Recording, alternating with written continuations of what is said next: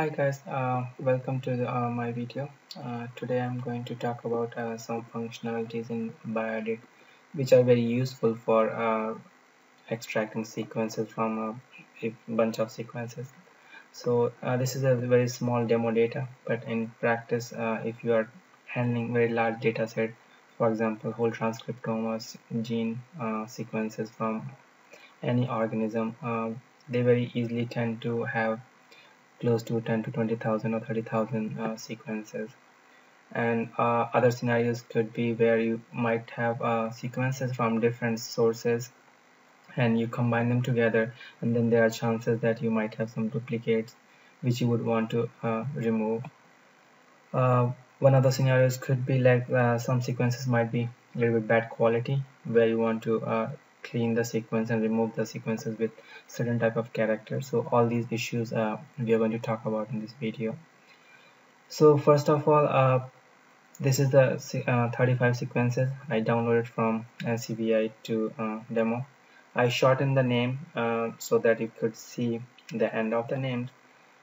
And first function which I would talk about is, since I'm going to title this video as extraction of sequences, and extraction also means sometimes getting a portion of sequence or region of sequence.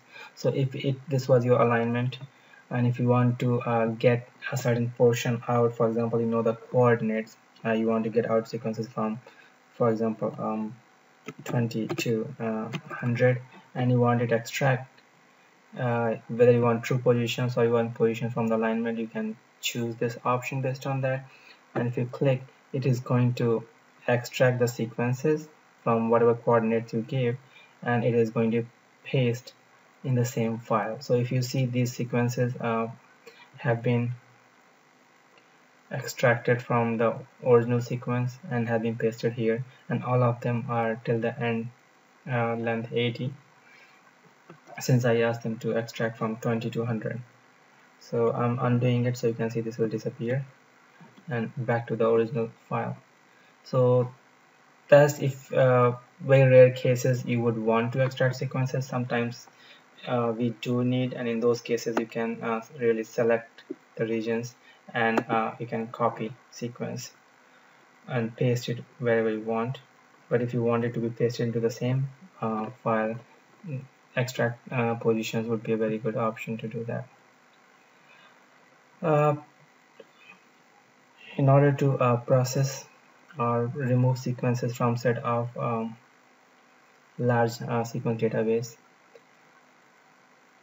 we are going to use this menu. Under edit menu there is a search option, and inside search there are a lot of different options to select or remove sequences. So we'll go a few of these which are very useful in those scenarios I talked about.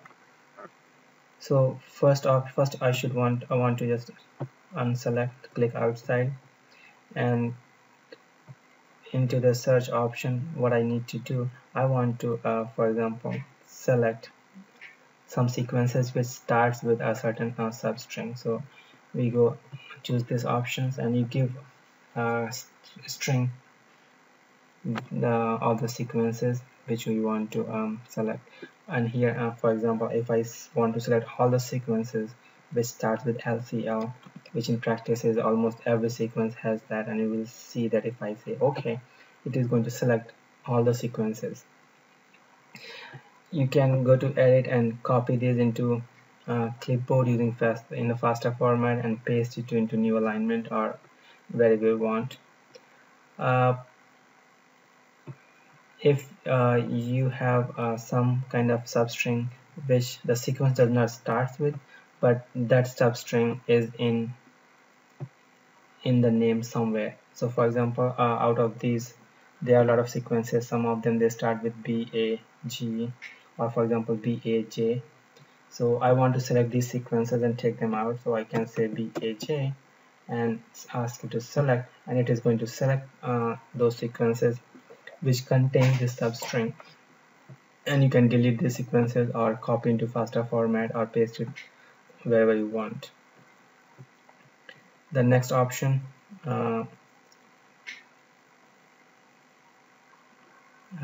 For this one, I need a kind of a list of names, so I don't have it right now. But here what you can do is that if you have a list of names and you can paste the names, and those names should match um, full length, then only it is going to select. And for demo purpose, I can actually show that I select few names from here, and I can copy sequence titles. Now I have these names as a list format, and go back to the same function where it asks me to provide list of names which I want to select from my list of sequences, and I paste these names and ask it to select these, and if I click, it is going to select the sequences which has those names. But here just remember that this has to match from end to end, full match. Partial matches won't work. The next very useful option is that where you sometimes what happens when you combine sequences from different sources, they end up having duplicates. A lot of sequences have same name, and many programs, especially alignment programs, cluster they do have trouble handling these kind of sequences. So the best option is to remove the duplicates. So duplicates could be two types. One is based on the names, where the name is exactly same, and other kind of duplicates could be where the names are different but the sequence is identical. uh, these options here, three options, they help you to select the duplicate names and you can delete them.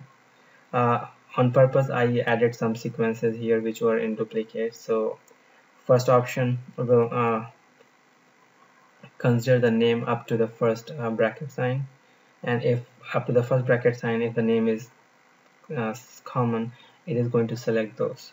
But if you see there's a one word here is called in order, which indicates that your title should be sorted in order, otherwise it will not work. If I say select some sequences which are duplicate, I don't see anything getting selected here, and the reason is because most of them are not sorted. So before using this function, what you should do, you should go to sequence, and there's a sort function option, and say sort by title. Now this is going to sort the sequences by title, and we go back to the search and select non-unique titles. Non-unique is duplicates up to the first bracket sign, and now you could see it selected two sequences. And if you see the name, these two, they are identical, and here these two, they are identical. And I can very easily do control delete and remove them from my sequences. I'm undoing it to bring it back so we can show you other functions.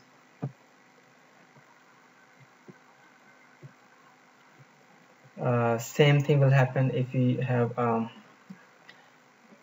actually this is up to the first pipe, and if you see in my sequence, the first pipe before that is LCL, which is all identical. So in case if you in the situation where you want to remove duplicate based on up to the pipe, that option is useful.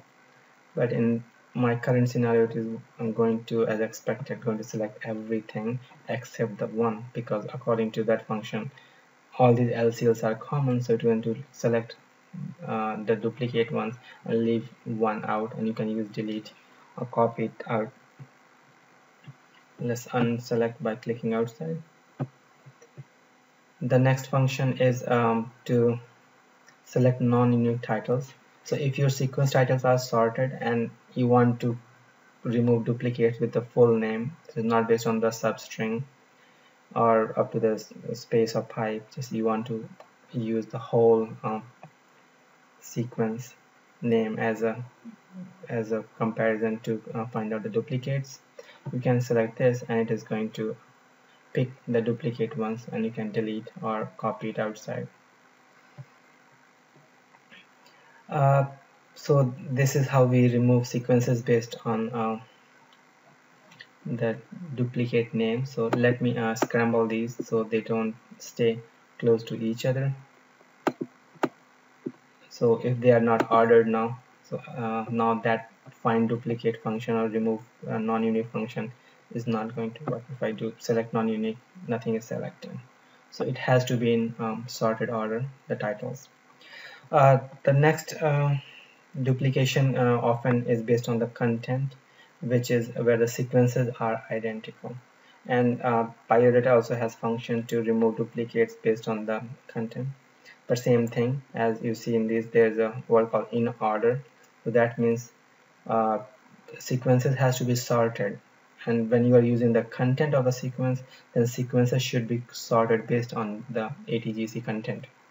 Uh, and then top down means that it will always select the bottom ones and leave the top ones. So if there are two duplicates, it is going to select the bottom duplicate and remove the not select the first one. So if let's click this function and see how many sequences duplicates I have.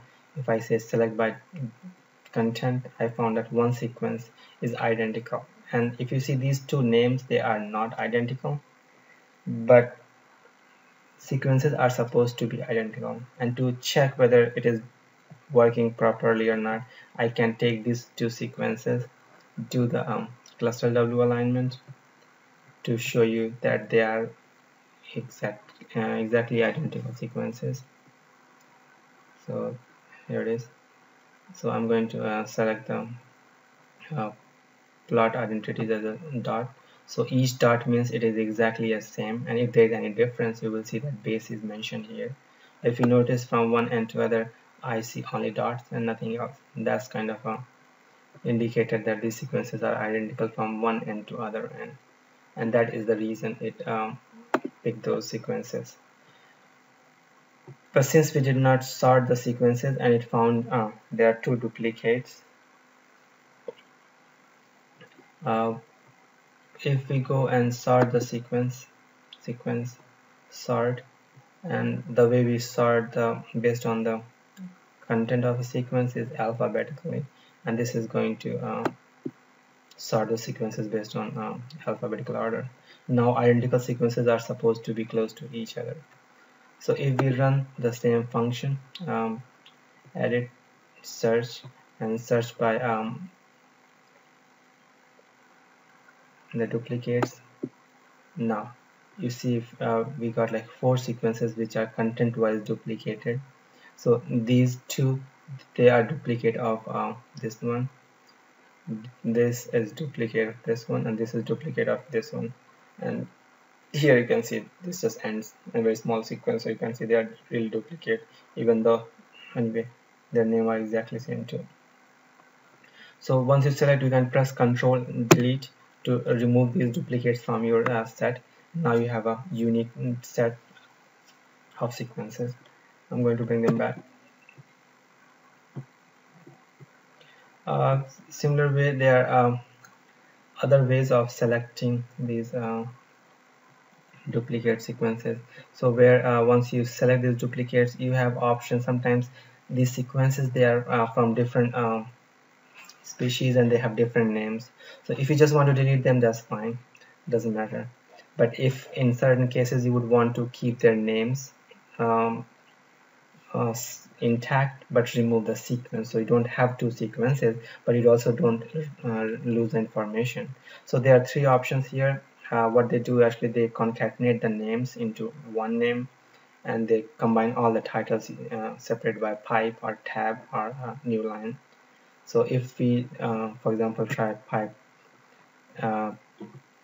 if you notice that all the duplicate sequences have been removed from this set, and then they have been kind of merged, you can say, and their names are appended to the name of the first one.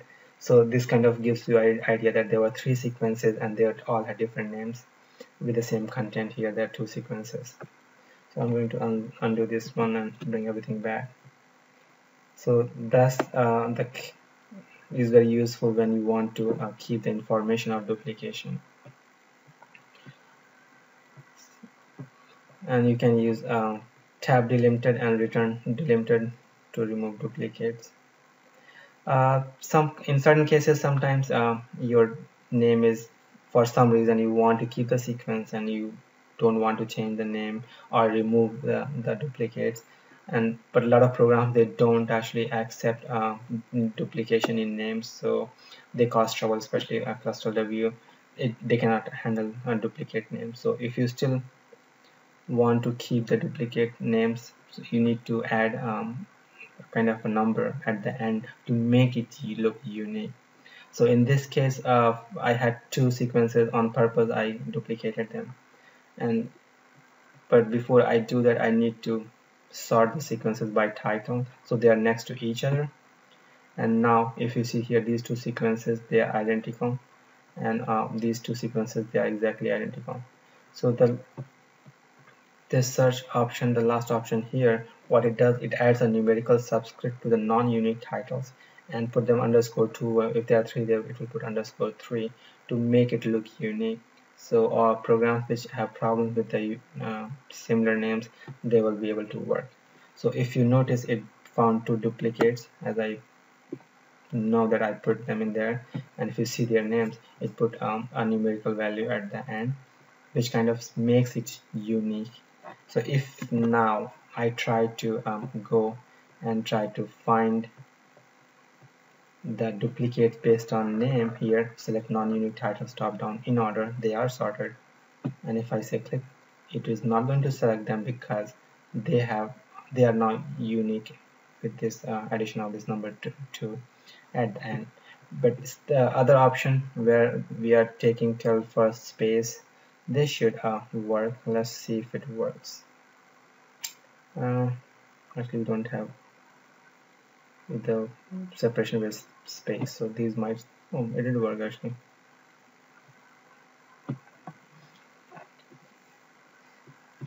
So that's all we have today for extracting sequences out of a large data set or large number of sequences.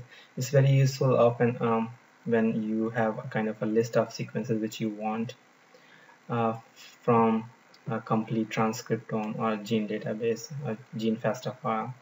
Because I remember one time I saw one of my friend, he needed to get out 600 sequences from 35,000, and he spent 3 days trying to extract one at a time by looking for them and finding it and extracting it. People who know scripting, they can use a script to do it in a fast manner, but those who don't know how to write scripts, Bioedit is going to help them to do those tasks very easily. And thank you so much for watching my video, and I'll try to release the next video soon.